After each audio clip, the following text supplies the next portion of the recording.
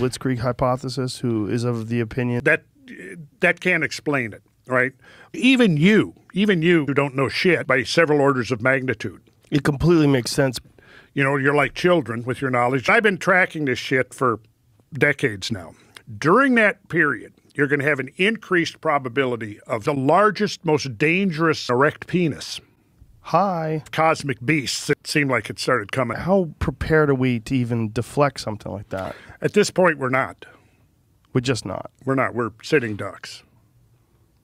We're screwed. Ugh. We're screwed.